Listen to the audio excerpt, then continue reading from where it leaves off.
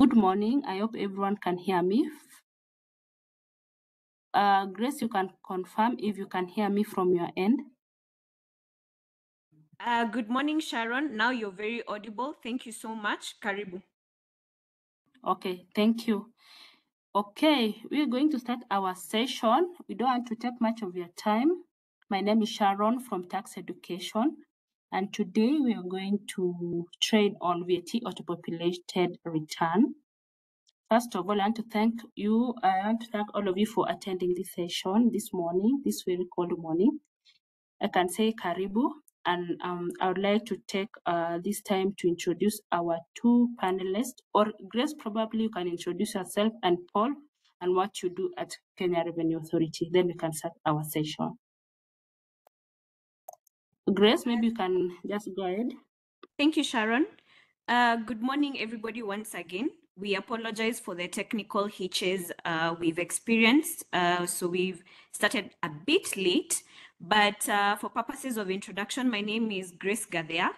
I am domiciled in Domestic Taxes Department, specifically the Business Transformation Office, who's practically in charge of the VAT auto-populated return rollout. Back to you, Sharon. Thank you, Grace. Again, in the session, we have Paul. Paul, maybe you can also say a word.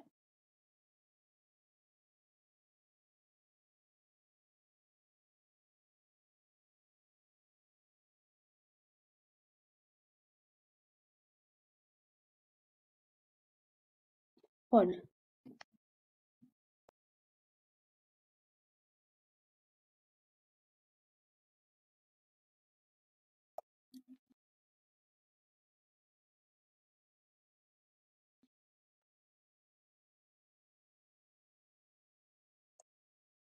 Sorry, I think Paul, you are not mute. You are muted. Just a moment.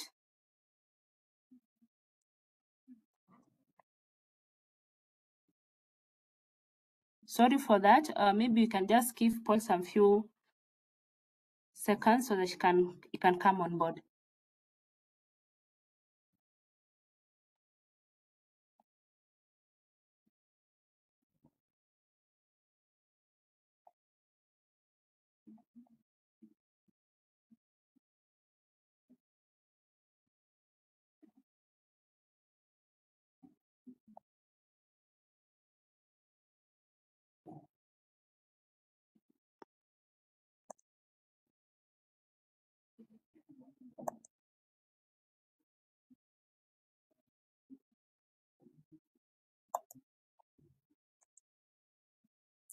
Paul, maybe you can now speak. Are you able to? Yes, I'm able. Good morning, Okay. everyone. My name is Paul Derek from eTeams Operations Office. Welcome for the session. Thank you, Paul. Grace, maybe you can just go ahead and start the session. I'd like to take you through the VAT auto-populated return.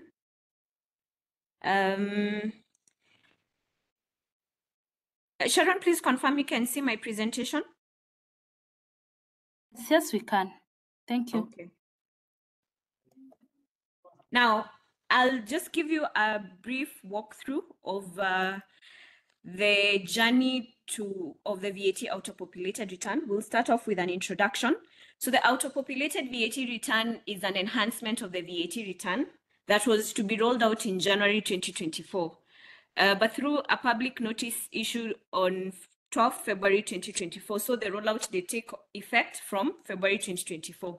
So if you can remember, we rolled it out in February for purposes of filing of the VAT return for February 2024.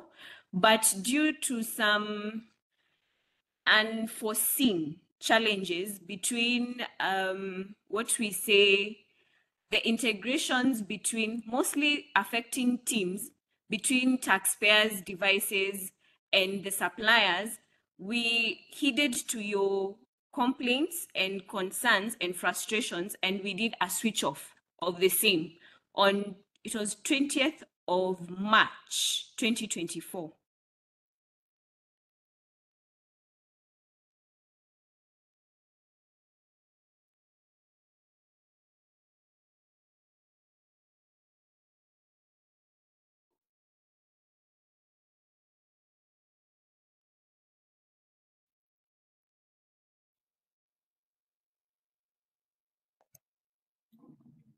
Grace, we lost you. Am I back now? Yes, yes. I'm back. And the screen as well? Yes. Yes, you The can see the screen. presentation?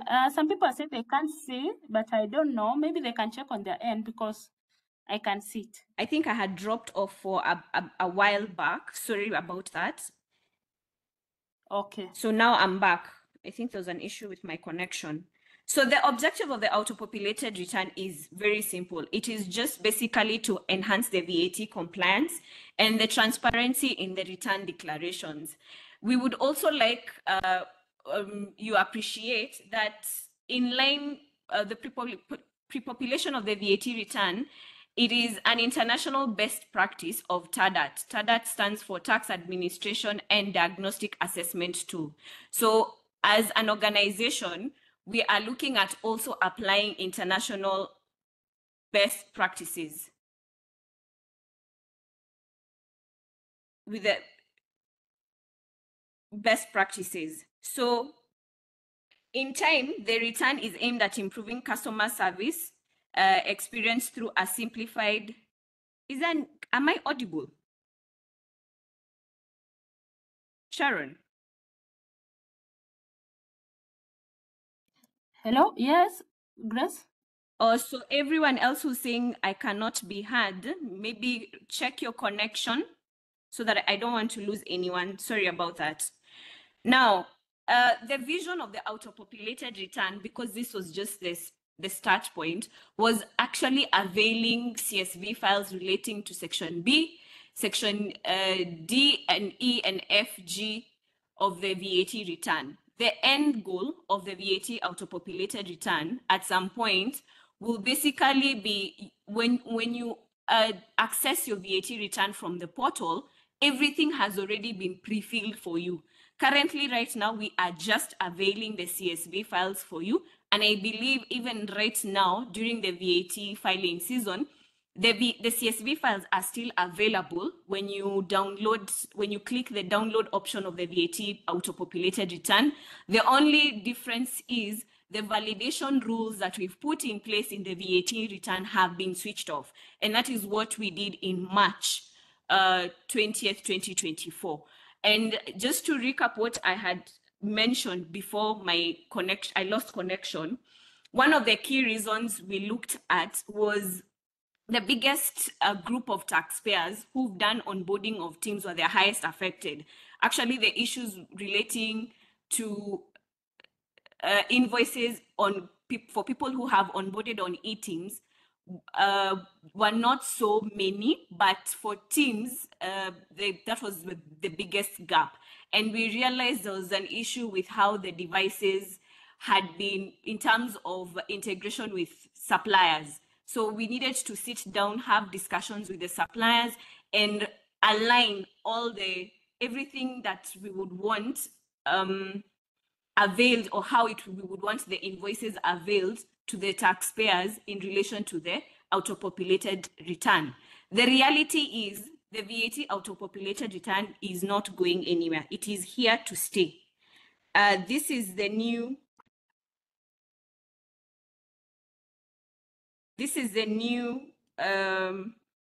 form of filing.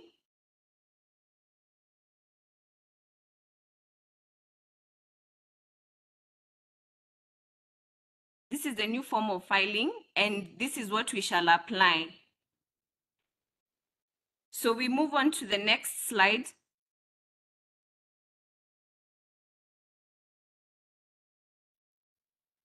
Now, I know there has been a lot of concern in terms of the auto-populated return not being a self-assessment return. That is not the case. We are still looking at Section 28(4) of the Tax Procedures Act. the obligation of self-assessment still remains a burden to the taxpayer. So ideally, you'll still be expected to submit the VAT return by 20th of the following month.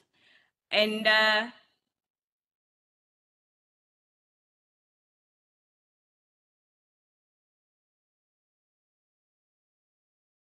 Sharon, has my screen moved to the next page? Yes, right now we can see notwithstanding the announcements above, section Okay. 28. Okay, thank you for the confirmation. But I don't understand. Most people are saying they cannot see the screen. Yeah, that's why Or maybe- I'm also concerned. Because if you can see my slides are moving, so maybe the issue is on their end. Okay, yeah, maybe someone is advising them, maybe they can log in and log out and log in again. All right, just go on. Please, if you can see our presentation, please type. Yeah, someone is saying, Erastus is saying, I can see your screen. All right, just proceed. Maybe they can log in and they can log out and log in again. Okay. So, because All of right. time, I'll try and be as brief as possible as requested. All right. Now, Yes. for the electronic tax invoice, we are looking at, we have exemptions to the same. The exemptions for the e-invoice are actually captured in section 23A(4) of the Tax Procedures Act, which excludes the following transactions: emolument subject to PAYE, importation of goods, importation of services from a foreign country, interest income for financial institutions, investment allowances, airline passenger ticketing, any other exemption granted by the commissioner in accordance with the law. I'd like to just touch on that last part. We have seen situations whereby taxpayers have made submissions to policy on guidance on specific issues or areas where the law is a bit gray. There is a gap on whether they are exempted to issue electronic tax invoices or not. Now, once a private ruling has been issued by policy and you're granted that exemption, then that last part would actually apply to you. So those instances are there. I know the insurance, for example, I'll use that as an example. Insurance companies had done a similar submission, but the submission was not granted. And the directive was to ensure that they also issue electronic tax invoices. So that is within your right to do if you're in an industry and you feel there's a gray area, whether you're supposed to issue an electronic tax invoice. Those taxpayers who are also trading in the digital marketplace are also exempted from issuing electronic tax invoices. Now, the gazettement of the Electronic Tax Invoice Regulations 2024 will provide further guidance or any additional exclusions on the same. Now, I'd like just to do a very quick walkthrough of the key features of the VAT auto-populated return. The first being the introduction of the pipe character in the auto-populated CSV files. So you'll realize where your invoice number is captured in the Excel, the CSV, I'm looking at the Excel itself. You'll realize that there's this pipe. I don't know if my mouse is visible, but there's this introduction.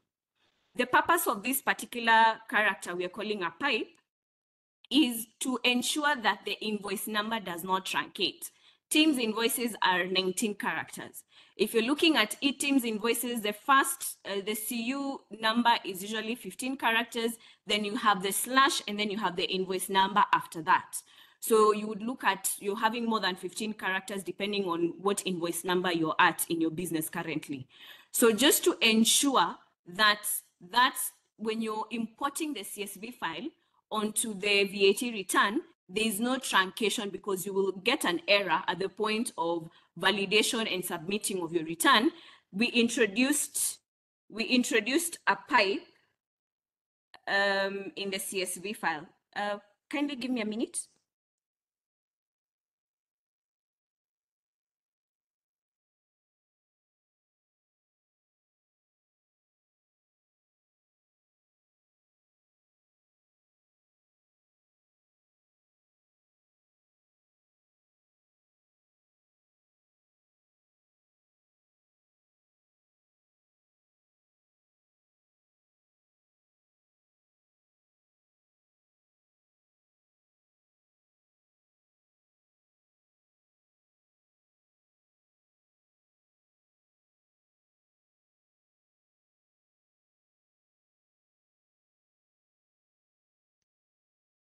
sorry about that. So the purposes of this, and you notice that for mostly where we're looking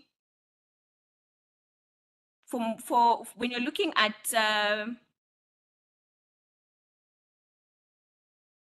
we're looking at any value that starts with a 0, it will truncate. So to avoid that, we introduce the pipe character. So we'll move on to the next slide. So you'll realize, as you can see from my presentation, under invoice number and under the column header for invoice number, it truncates. It truncates. So just to avoid that, at the point of importing your CSV, we introduce the pipe. Now, there has been a lot of confusion about the date that is captured in the CSV file. Just a clarification, the date in the CSV file relates to the invoice date and not the transmission date. You'll appreciate with e-teams and teams, there's a transmission date that is coming into play, and there's also the invoice date. So the dates that we're actually capturing for you, or rather availing to you in the CSV file, only relate to the invoice date and not the transmission date. Now, transaction capacity in the VAT auto-populated return. What does this mean? We did an enhancement by the time we were going live in, we did the rollout in March, just to allow especially taxpayers who have high volume transactions, not to have so many CSV files auto-populated for them, because we realized it was also affecting performance. So what we did for the particular CSV files that you are importing, meaning we are looking at B2 where you have a VAT pin and you're importing that CSV file on the return, the capacity of that CSV file is 75,000. That is what it can hold in terms of transaction, line item transactions. But where you're looking at B2C transaction, I've walked into Naivas today, I've gone to buy lunch, I've been given a receipt, I did not issue my PIN, I am not registered for VAT in any way. So those transactions are the transactions that we are looking at where you're not registered for VAT. So we increased the capacity of that CSV file to actually accommodate 1 million transactions. So for just a normal taxpayer, my expectation would be if your transactions for B2C are less than 1 million, you'll only have one CSV file. If you're the big 8, when we looked at our analysis of the Kenyan market, we have the big 8 taxpayers whose transactions in terms of volume surpass the 1 million mark. So the expectation is for those particular 8 taxpayers in the market would actually they would actually have more than one CSV file. So there's that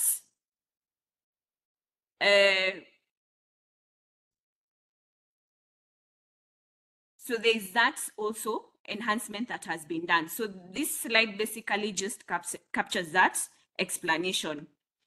Now, if we look at the different sales categories on the CSV, sales and purchases categories in the VAT return, you'll appreciate that Section B relates to general rated, Section C is no longer in low, Section D relates to zero rated, and then Section E relates to exempt. So there are 2 particular CSV files you will not get as at today when you download the auto-populated return.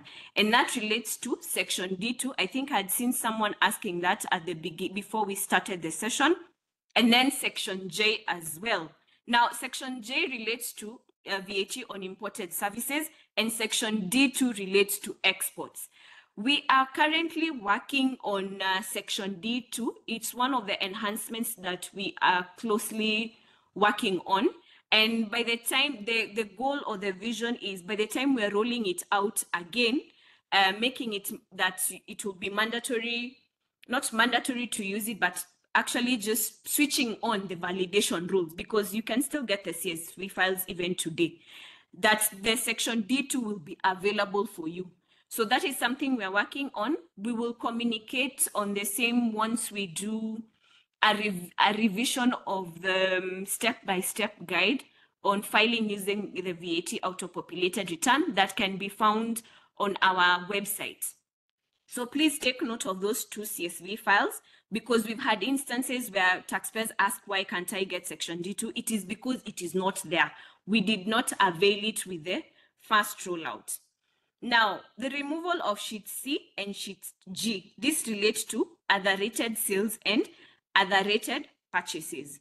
Now, the timelines of when those sheets were removed, of course, differ.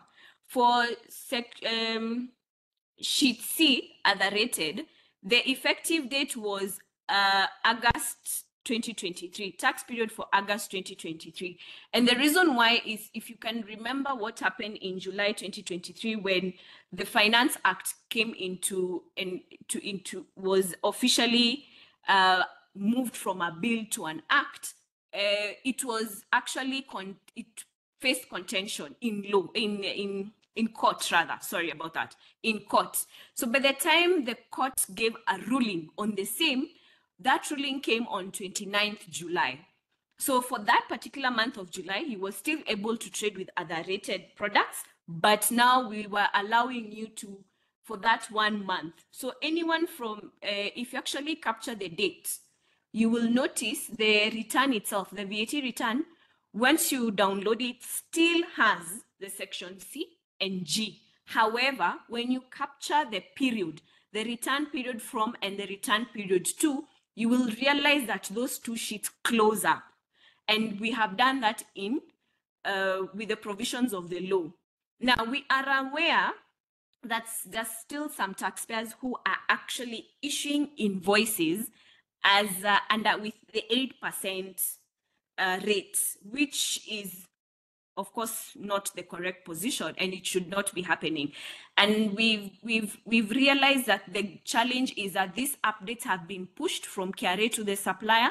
The supplier has pushed the same updates to the taxpayers' devices, but the taxpayers are yet to take up those updates in their devices, and that's why there's that difference. Now, when it comes to us in terms of compliance, how we are ensuring compliance, let me make you aware. On the ground, you could be issuing an invoice at 8%. So the burden transferred to the consumer, you've only charged 8%. You've only collected 8%. But now when you come to filing and that invoice is also transmitted to KRA, the variance of the 8% will ideally be collected from you, because that particular product was not supposed to be sold at 8%. It was supposed to be sold at 16%. And the issue is you have not ensured that the provisions of the law have been effected in your devices. So just take note that those compliance measures are already there.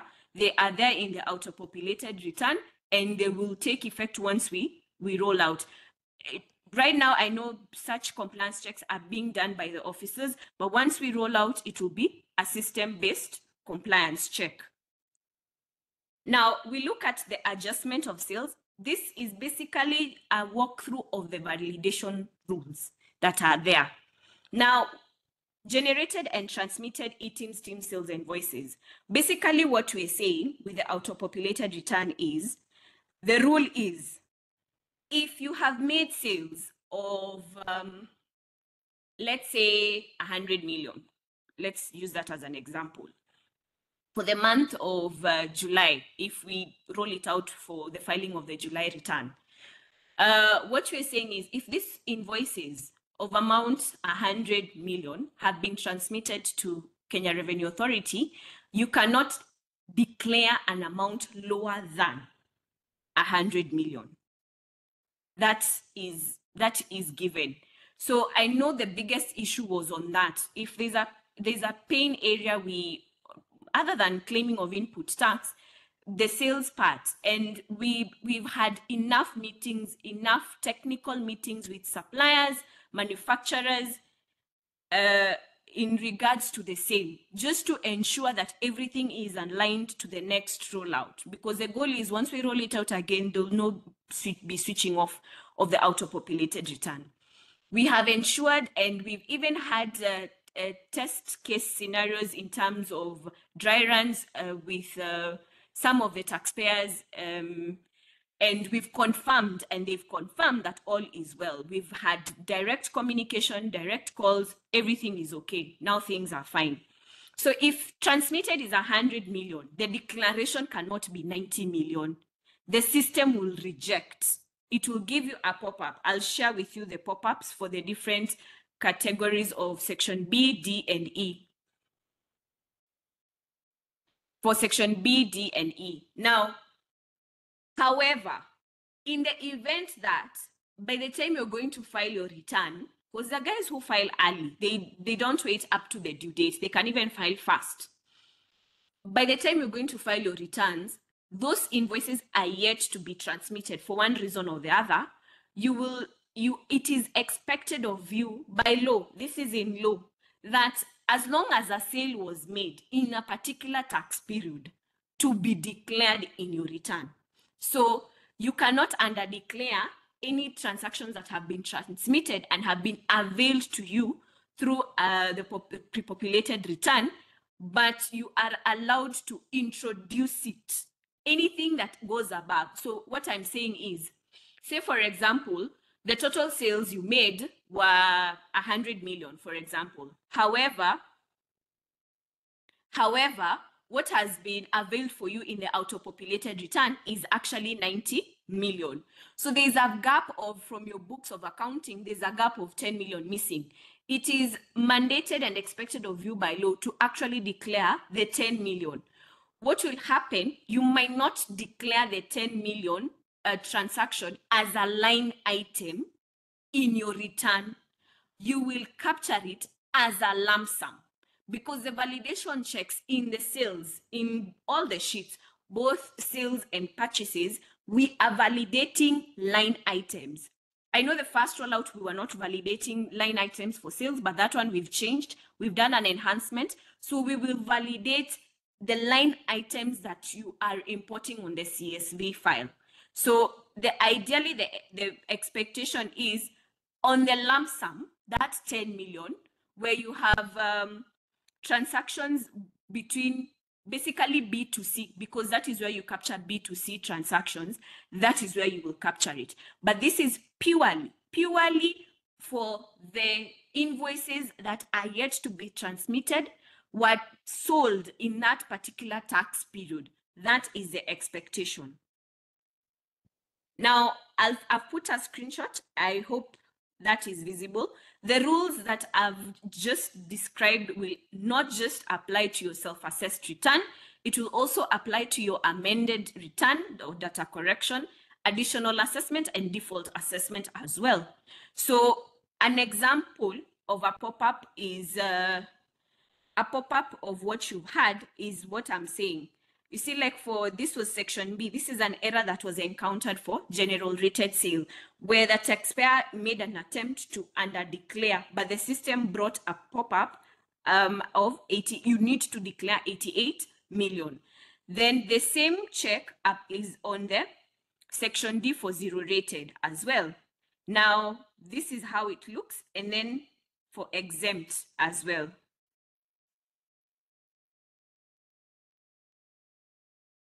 For 30,620. So those rules are very key. Now, the second part of this presentation is basically what I've just explained about the declaration of the 10 million sales that you've made. They were not auto-populated for you, but you actually made that sale in that particular tax period. So as mandated by law, you're supposed to declare the same. The where of where to declare it is where I've highlighted in yellow. So that part, total sales and VAT to customers not registered for VAT.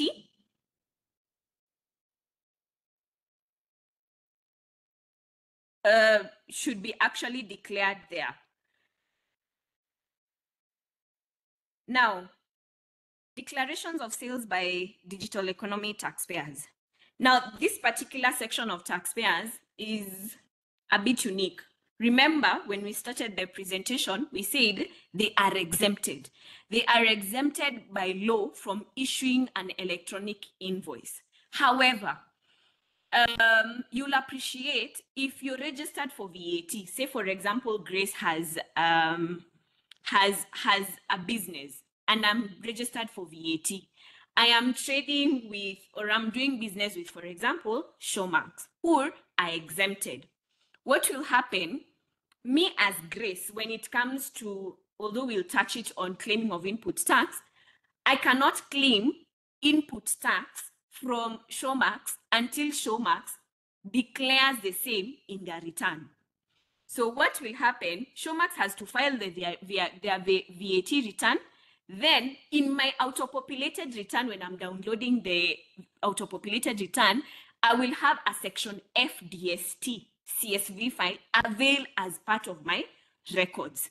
Now, the key features, of course, I don't expect the invoices from a DST taxpayer to have the normal structure of an e-Teams or Teams invoice because they're exempted. So basically what we're saying, the rules for a digital economy taxpayer is, one, when you're making that declaration in your return, you must make that declaration as a line item. I know the prior practice was they would declare the same as a lump sum. But if you declare that transaction, any sale transaction as a lump sum, the other person on the other side, the purchaser rather, will not be able to claim it. So it is key and of great importance that when you're filing your return, you capture each and every transaction as a line item, every single field, so that once you file your return, iTax will be able to pull those records by the PIN of the purchaser and avail the same as a CSV file for them to claim input tax. Declaration of self-supply. This one I'll do it from memory if that is okay with you.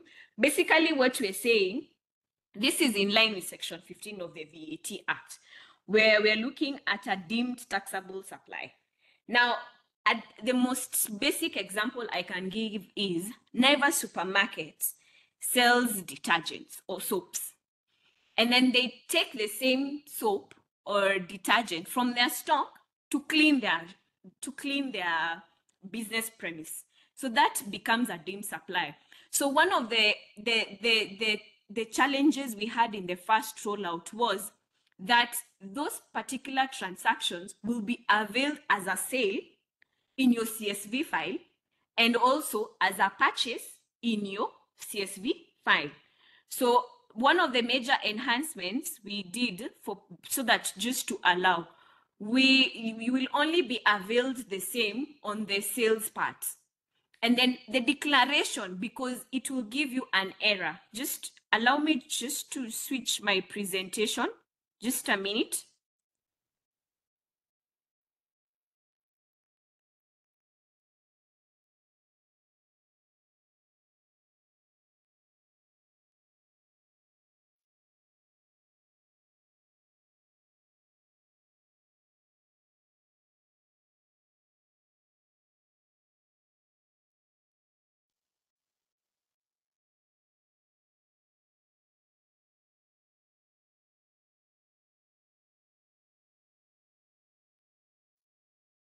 Just a minute. There's something I want to share on self-supply. Give me a minute.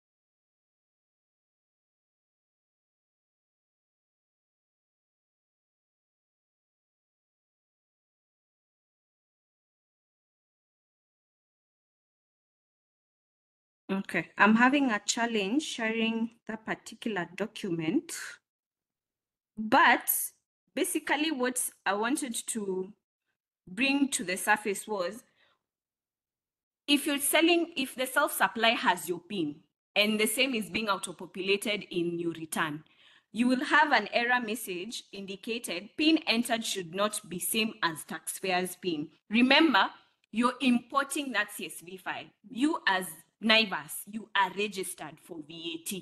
So definitely that transaction will be auto-populated in your CSV files. So just to ensure that that error message does not limit you in terms when you're doing your filing of the VAT return, the particular transactions that are a deemed taxable supply or a self-supply in line with section 15 will be removed from the CSV file that you're importing. Then the total amount, remember the rules of sales, you cannot underdeclare. So as long as that particular transaction is appearing in your CSV files, it has to be accounted for. So you cannot account for it by importing the CSV file. So you will remove those particular entries. Maybe they're just 3, for example, amounting to 100,000. Then that lump sum, the taxable value of 100,000 will be shifted onto the lump sum amount for non-registered taxpayers. Because remember, we are validating the line item, and when you validate the line item, the PIN will be flagged. You are the one who's filing. NIVAS is filing the return. But at the same time, they have a deemed supply. And that is why the system cannot allow it. So we are trying to, currently, that is how it is. However, the vision and the end goal is we will do an enhancement so that we don't bother you with all that movement, moving transactions from this CSV file to the lump sum, such that it is a back-end process. We will do it for you, that shifting, moving it from the CSV file that you're importing and moving those transactions, the taxable value amount in the lump sum. So by the time we're rolling it out, that is the vision of how it will be. For now, it is as I have explained it, right? Then I believe for sales, we've captured everything. I'd like to do a very quick walkthrough on claiming of input tax. Now we have transmitted team supplier invoices.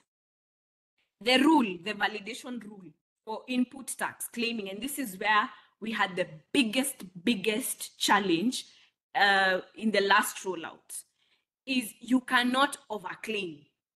So last time when we did the rollout, we realized that the biggest issue was, yes, invoices, you were issued with an invoice, but your PIN was not captured. Remember our rules. The validation is on the line item. One of the key components to the auto-populated return, even just right now, is your PIN is mandatory. Your KRA PIN is mandatory. So if what has been transmitted to KRA, because I remember there was a lot of back and forth that this was our system issue, and it was not a system issue. It was at source, because again, this issue affected teams a lot. Your PIN was not captured. Yes, you have an invoice. You have it physically, but your PIN was not captured. Now, those are the issues we were looking at one-on-one with suppliers and how they would actually fix the issues with their respective taxpayers. So for you to claim it as a line item, then the key features of that should also be there and they should also be correct. So we're looking at the PIN of the supplier as a key feature. We're looking at the invoice number. Is it an teams invoice? We're looking with the exception of DST. Remember the explanation for DST. Is it you're looking at the invoice date, and we're also looking at the taxable amount. Those 4 have to be precise with how the data has been transmitted. It cannot vary. So for you to claim input tax, so you cannot overclaim. That is my point. However, I know when we usually say that there is a confusion of the 6-month rule. We are not saying that you cannot claim invoices for prior months. The overclaiming, for example, if we were filing the July 2024 returns, or rather let's use the return that is currently being filed right now, if auto-populated had been switched on, the June 2024 returns, you can only claim invoices for the month of June 2024. But you can also introduce invoices that you did not claim in May, that you did not claim in April, you did not claim in March, as long as you have not claimed them in the prior periods, because that check is in place and it will be flagged. If there's an attempt of claiming an invoice more than once, it will be picked by the system. So there's always that. When we say you cannot overclaim, we restrict it to the tax period, but you can introduce invoices that you had not claimed from a prior tax period that you are yet to claim in the return. Now, because remember, the auto-populated return will not, under any circumstances, what's the word? Conflict with the law. It aligns, the rules that have been put in place align with how the law is. Now, the other introduction that we did was the mandatory declaration of credit notes when it comes to purchases. Now, we realized that a sale was being made, a credit note was being issued, but the same credit note is not being declared on the purchases side. So the mandatory declaration of the credit notes, this is where it comes in. So it will be auto-populated for you. And I remember there was a lot of questions around this area, because there's always a message of your relevant invoice number, this with relevant invoice date, this was not declared, so please declare it. Now, anytime, let me say it as a pro tip, anytime the system communicates, I know we take them as error messages, but they're not ideally error messages. It's just the system communicating something. There's a gap, there's something you've not done. Go back and recheck it. So anytime you see a pop-up that talks about a relevant, your relevant invoice number, tie that message to a credit note automatically tied to a credit note. That is what we are talking about. That there is an issue with with a credit note. That is how you know it. Because I remember not so many people were aware what those messages meant. Now, this will become mandatory. You cannot remove them. You cannot remove. You see, with purchases, you have the ability to remove an invoice. Say you made a purchase in June, you're not ready to claim it for that particular, for whatever reason, you're not ready to claim it in the filing season, so you remove it. The removal is allowed. That rule is still there. Even right now, how the normal VAT return works, you can remove that invoice. What you cannot remove is a credit note. That one has to be, keyword is mandatory. That one has to be claimed. Just a minute.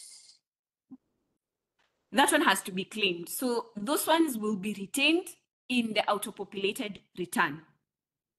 Now, the other biggest maybe challenge we've realized is where you've done business with someone. I went and did business with Naivas. Or maybe I supplied Naivas with something, for example. But at the point of Naivas filing their returns, my PIN for Grace Incorporated gets flagged. That Naivas cannot claim inputs.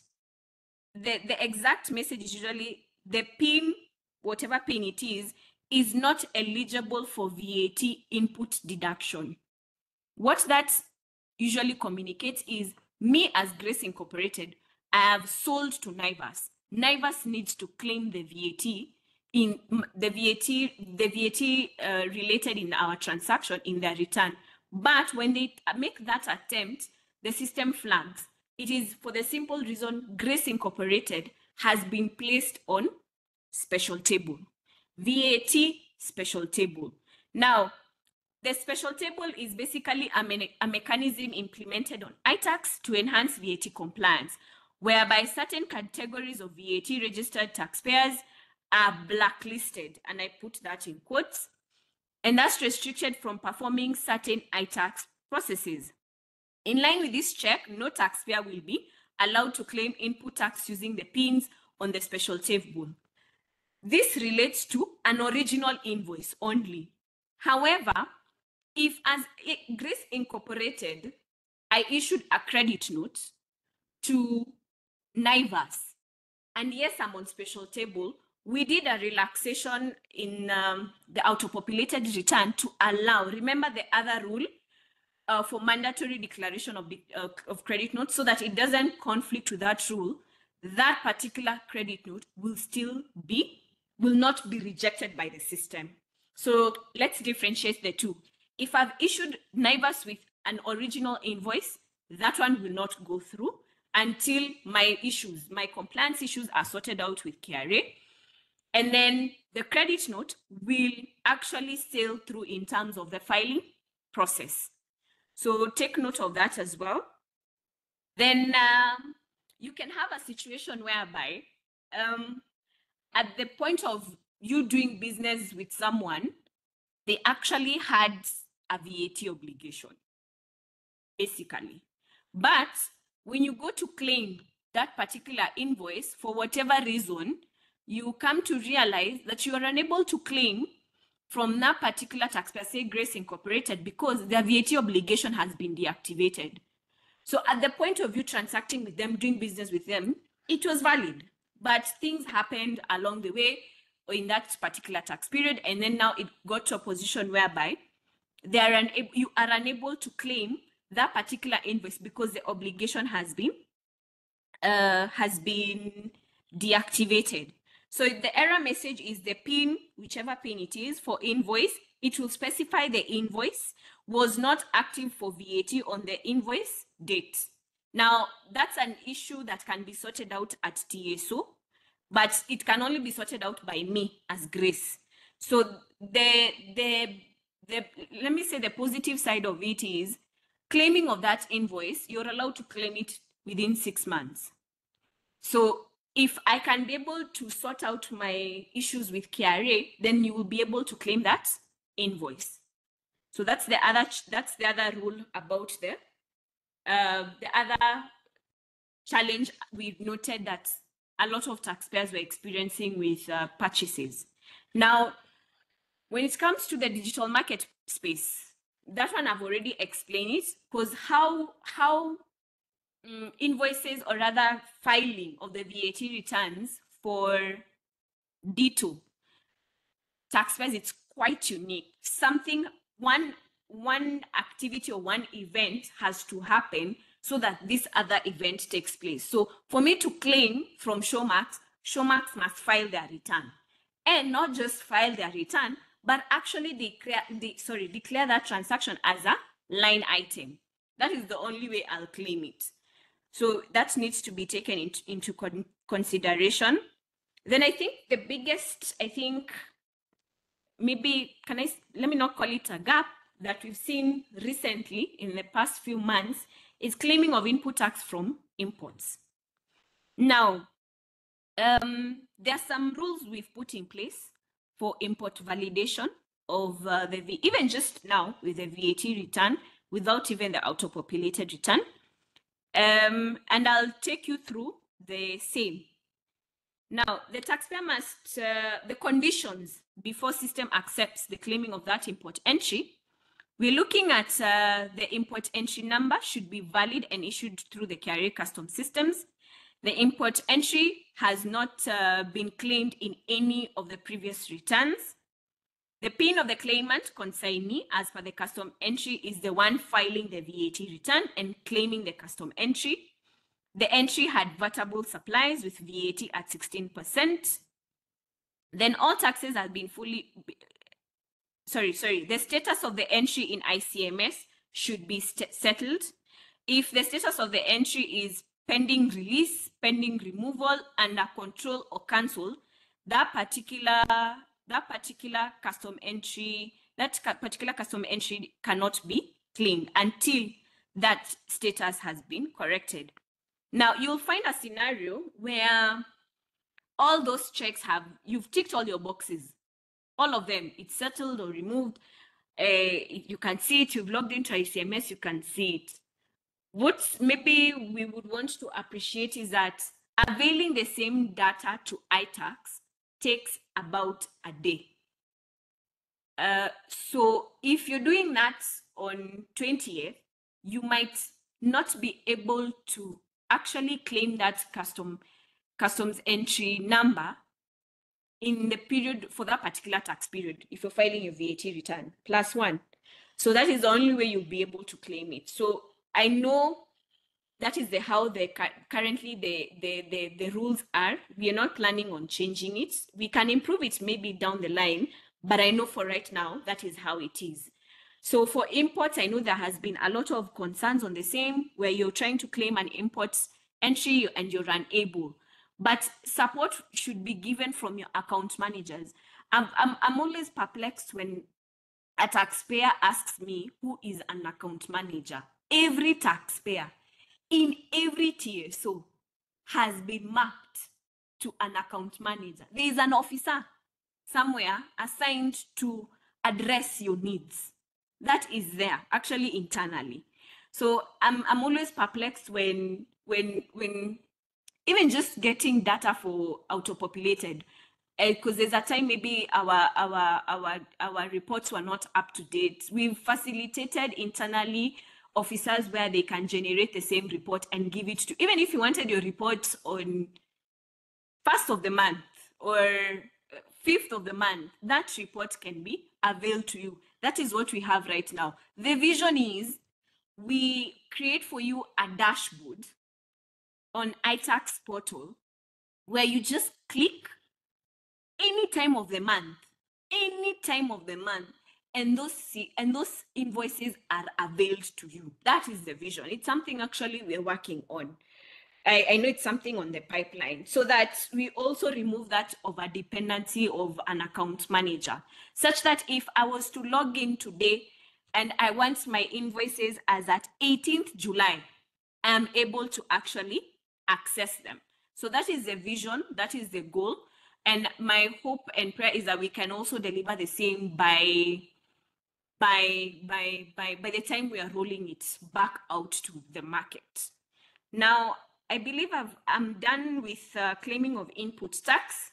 Then we also did an enhancement on the invoice checker, where you are availed additional information from what, especially for Teams invoices, because there was a cry and a plea from the market where when the issue of they could not claim input tax on invoices where their PINs had not been captured. During transmission, the physical invoice you can see has your PIN, but the actual transmission to KRA did not have your PIN. So we did an enhancement on the same. We are also giving you the transmission date and the time, the invoice type, whether it's an original, a credit note, or a debit note, the buyer name, the supplier name, and invoice category. So those ones I know we already did. I know we might have done that release a little after we had switched it off. Could be April or May. I don't have the exact date, but I know we've done that. We've done that availing. We've done an improvement. I've been made aware there's an issue with the checker currently, but we've notified ICT so that they can look into the same. Now, I've seen someone making a request on the presentation that I've done. I'd like just to notify you, we prepared an FAQ document on the VAT auto-populated return last week. We published it on our website. So if you go to our website, just a minute, let me see if I can share that bit.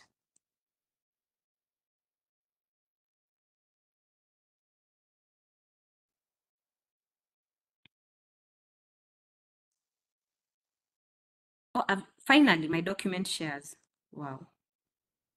Okay, so this is what I was trying to demonstrate. Can that presentation be seen? Paul or Sharon, kindly confirm, or someone? Yes. So this is what basically I was actually trying just to explain. This is the document I'm talking about. This is what is available, but I wanted to show you the journey of actually accessing it. So let me just switch. Let me just stop and then switch it. I walk you through.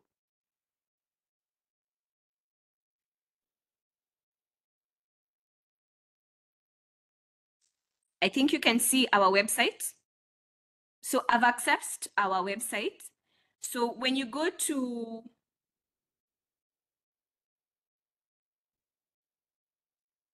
publications here where my cursor is, you'll see there is all iTax downloads, auctions, reports, guides and manuals, court rulings, forms, acts and policies, customs downloads, tax education, e-teams. Now I want you to access tax education because that is where we have published it. The first document here, frequently asked questions on the VAT, auto-populated VAT return. This is where it is, and that is where it is accessible. Now, I want to just address, I can see a lot of questions around withholding. Certificates, I know it's very off the discussion. Yes, we are aware that currently when you log on to your iTax portal, you're not able to download or access any withholding certificate for both the withholder and the withholdee. Even prior records are missing. So it's an issue we are aware of and ICT is looking at it. The other issue around withholding certificates is even once payment has been done, you did not receive the email. Because usually when payment has been done and the certificate is generated, the same is sent to you on email. So there are those two issues around certificates. However, what we've guided our officers internally for purposes of filing, the same certificates can be extracted because on our end, those certificates are there. So if you can get in touch with your account manager or any support center, they can actually, as long as you have, if it's someone specific or there is an issue of services will be denied because they are saying that you did not remit, there's an issue of that, and you want to avail the certificate, an officer can retrieve it for you from back office. We are still able.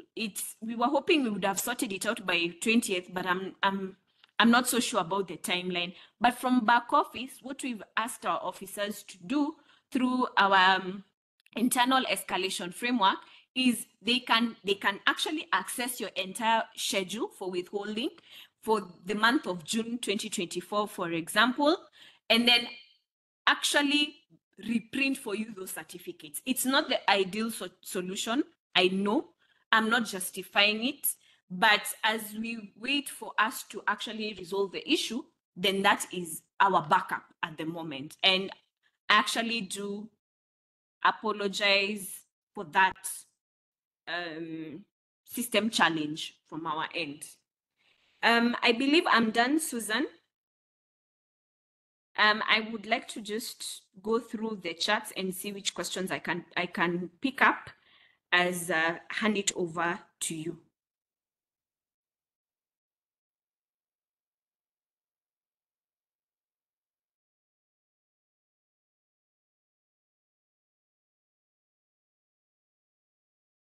I meant Sharon. I'm sorry about that. Sorry, Sharon.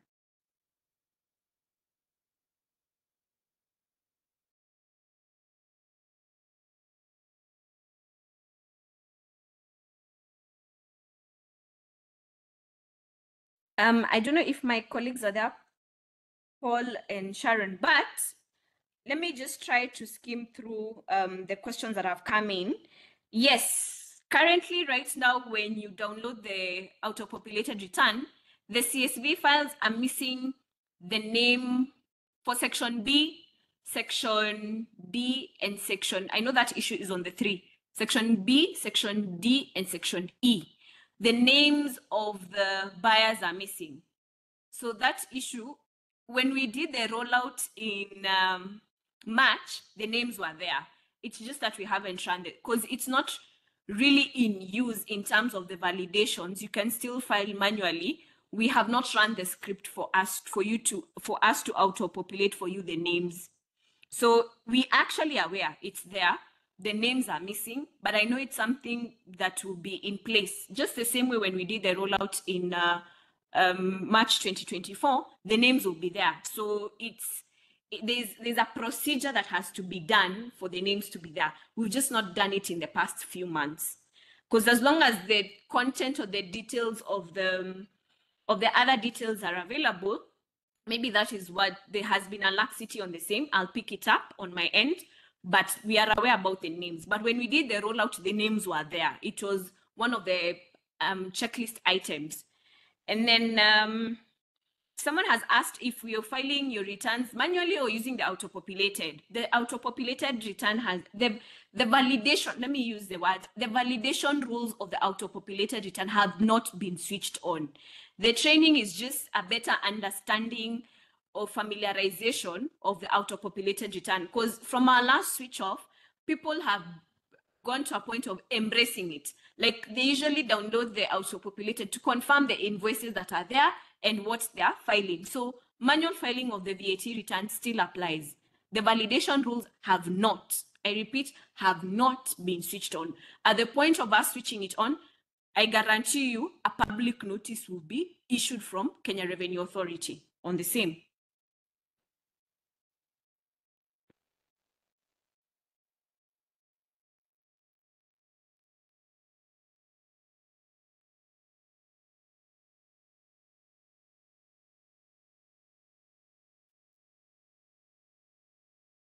I cannot confirm the rollout date of the auto-populated return.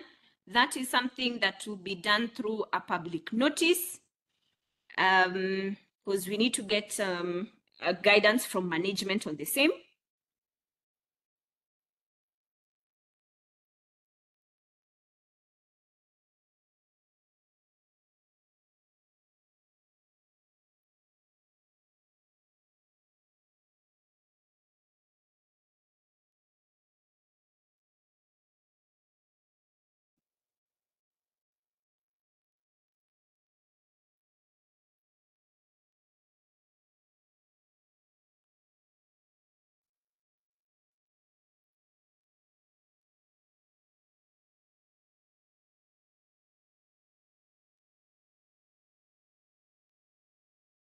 I've seen a random question on amnesty, because our office still handles amnesty, so I'll address it. Remember, tax amnesty was introduced by the Finance Act for 2023.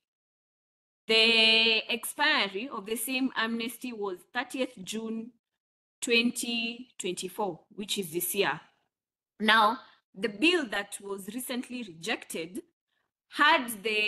was giving it an extension such that it would have been extended up to next year, March. The proposal was March 2025.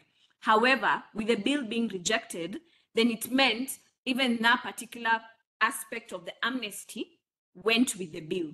So amnesty actually ended on 30th June 2024 and has already been switched off. So there's no further amnesty on the same.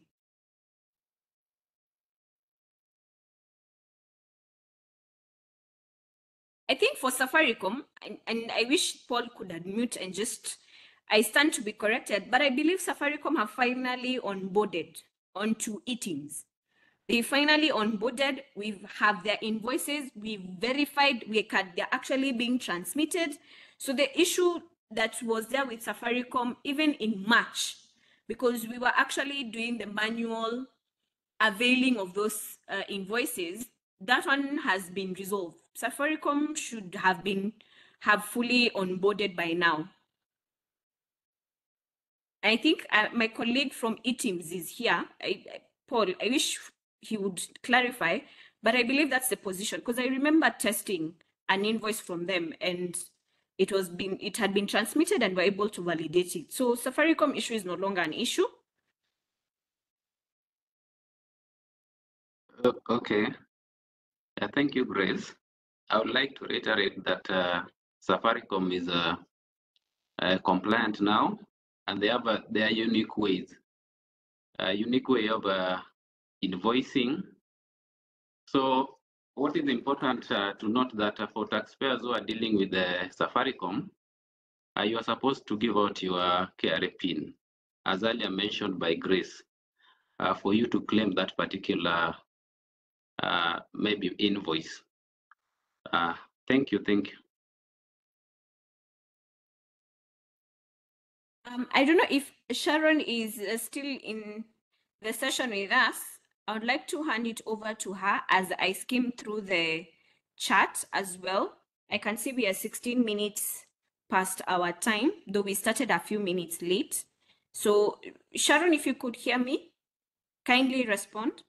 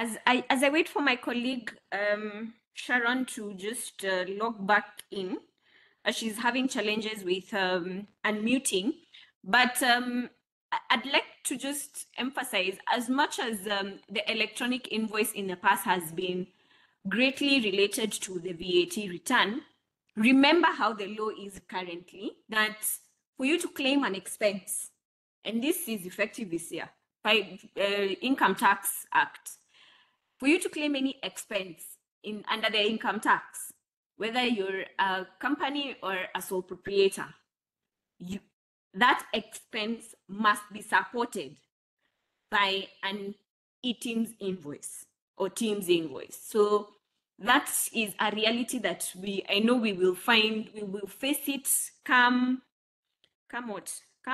next year when we're filing the returns, but ensure compliance on the same, so that you don't have your expenses being disallowed, as long as they don't align with section 23A4 of the TPA in terms of exemption, who are exempted, or there's no private ruling to the same effect that the KRA or the commission has granted you authorization that you do not issue an electronic invoice. So just take that in note. The Finance Act 2023 brought a lot of inclusivity. It brought all obligations on board, and that's a key item we're also looking at. There'll be enhancements for the same. Also, the vision is also auto-populating the same. So please be aware of that and comply where possible, kindly. Not where possible, with the provisions of the law in mind. Back to you, Sharon. I don't know if you've been able to log in.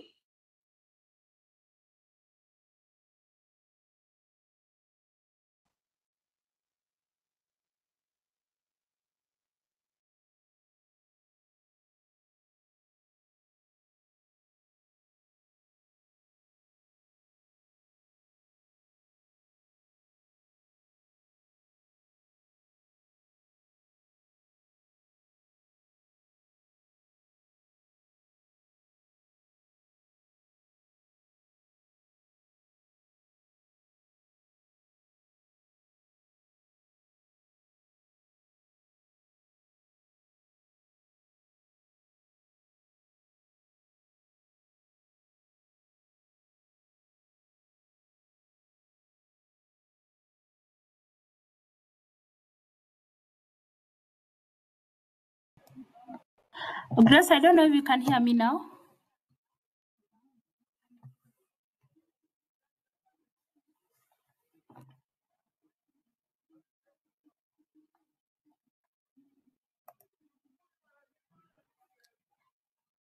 Good afternoon once again. Sorry, I'm having issues with my connection. Sorry for that. Okay, Grace, thank you for that very insightful session. So maybe what we'll do, I can see we have a lot of questions coming in. Maybe we'll put together all those questions and then we can send it to our taxpayers once it's been because it's a Q and answer question, so we can send it as a question and answer through their email addresses from here.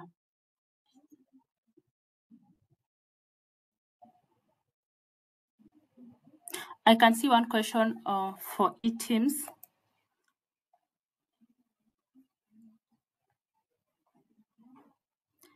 Paul, I don't know if you are able to see from your end. It just disappeared from this other end. I have a problem with the connection.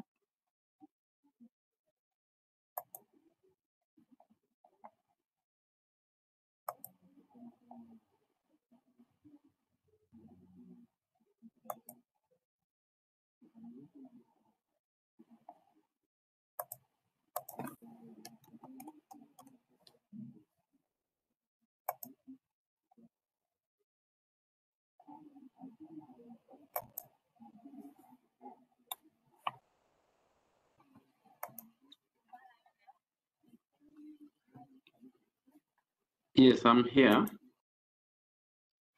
Yeah, there's a question that I just saw. Yeah.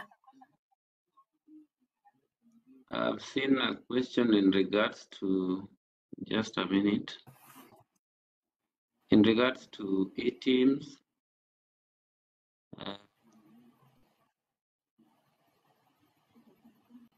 Someone has just asked, do the e-teams receipts for expenses have to be a PIN, or they are okay as long as they are an e-teams receipt? Remember, if you have to claim for the purposes of claiming the input tax, you have to indicate provide your PIN to your seller so that it now captures it on the receipt. So without the PIN, you cannot be able to claim the input. However, if it doesn't have a PIN, it's still valid. You can use it as the final consumer.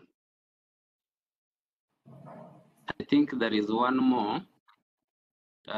We have several expenses that cannot provide us with e-teams invoice, such as offloading casual workers that we pay for. What can we do? So you can advise them to dial *222#. Then they follow the prompt, then issue with the e-teams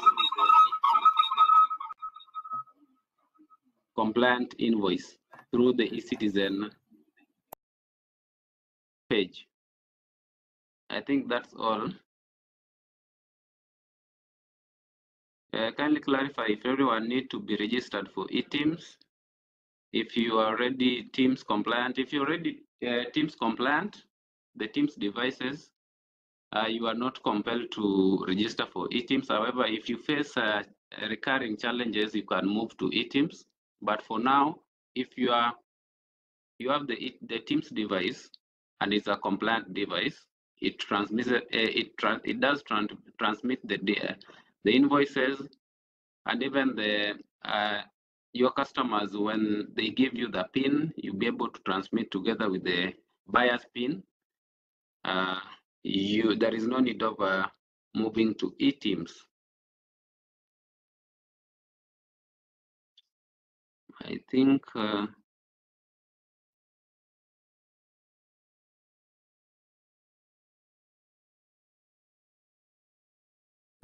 one more. I've just answered it. This one, we have several expenses. Yeah, you can just advise them to use the *222#. They follow the prompts, they capture your PIN, so you'll be able to claim that as a deductible expense if it qualifies when you'll be doing now your annual returns. Then there are suppliers claiming challenges in inputting buyer's KRA PIN on Teams devices. Are these allowed to claim? So for the suppliers, there is no challenge unless if you have a special challenge that is based on that is individual based. You can channel to our team support at kra.go.ke. That is our official email for the e-teams, so that we'll be able to respond to such if they're facing challenges in capturing your buyer their buyer's PIN.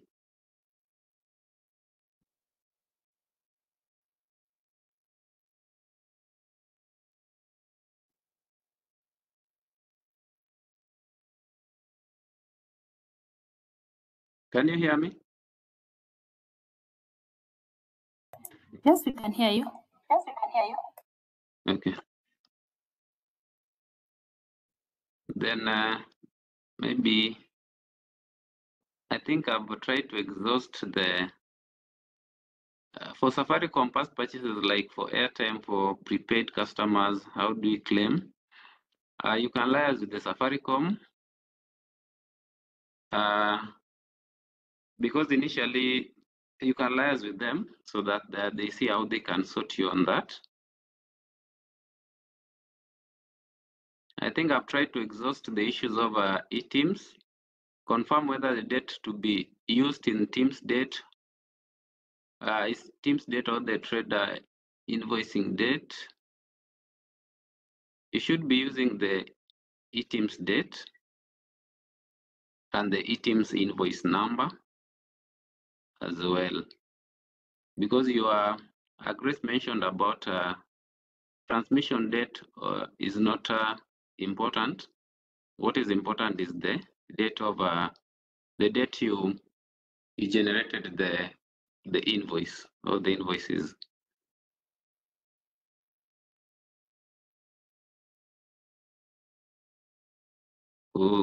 We do not receive e-teams compliant from government institutions like KRA.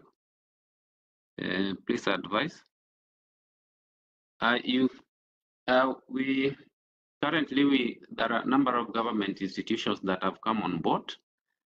Some are also trying to come on board through e-teams integration, and therefore, if maybe they are not able to give you the Teams or e-teams compliant invoices, you can as well write to us email on the same for us to follow up at teamsupport.kra.go.ke. Thank you, Sharon. I think I've tried to exhaust the e-teams questions.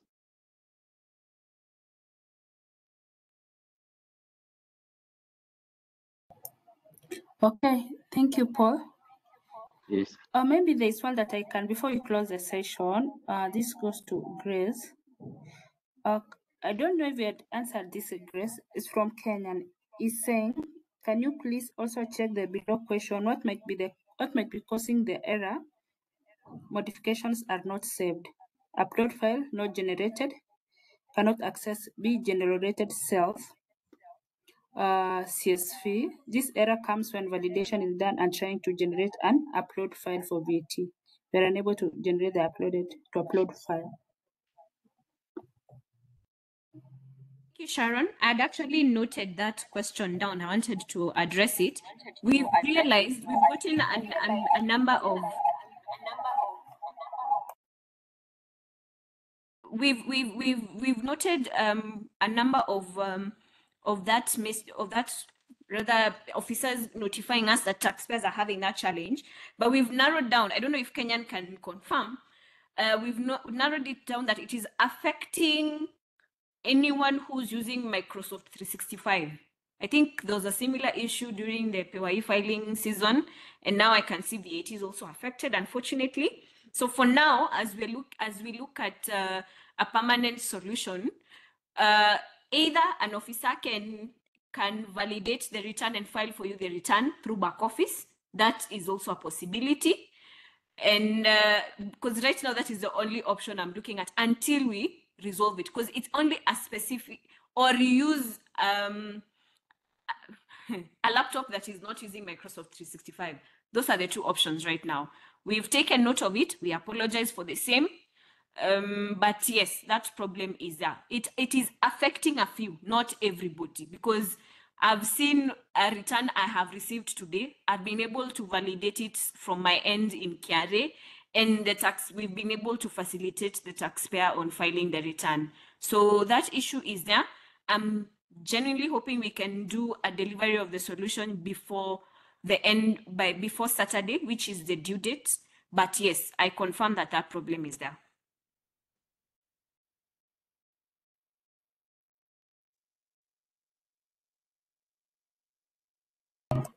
Thank you, Grace.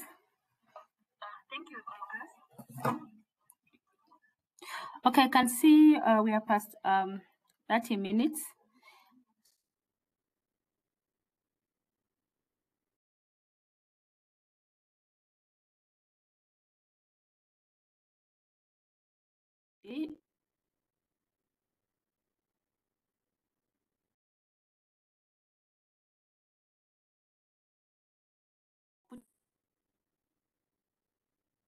Create an question and answer Q&A, then we'll send it to all the taxpayers who attended the session.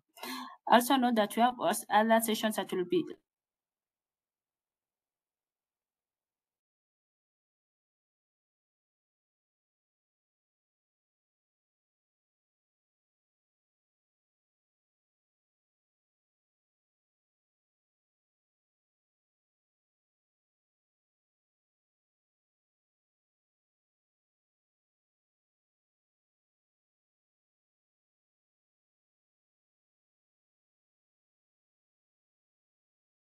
Sharon, we lost you. Kindly. But as you come back on, there's a question from Jimmy, and I'd taken note of it, that if a taxpayer has been placed on the VAT special table, then why issue an invoice that you cannot claim from them? Remember, you being placed on the special table does not mean your VAT obligation has been cancelled. That is not the implication. You're still registered for VAT, but there's some compliance issues that have been identified with your PIN and how you're trading, and that is why you've been placed on the VAT special table. So ideally, an invoice or rather for a person placed on VAT special table should still align with the law. It's just a compliance measure or an enforcement measure. So that one does not change. The obligation, that taxpayer is still registered or has the obligation for VAT. So that should not alter how you're invoicing.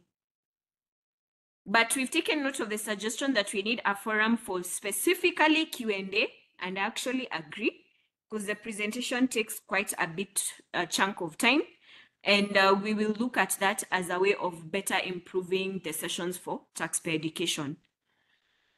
I submit, and back to you, Sharon. I don't know if you've been able to come back. Yes, you can hear me now? Yes, we can. Yes, we can. Okay. All right. Thank you, Grace. I was just trying to end the session, and I was saying if you could have your parting shot, but since you've talked, maybe we can hand it over to Paul, then we end the session.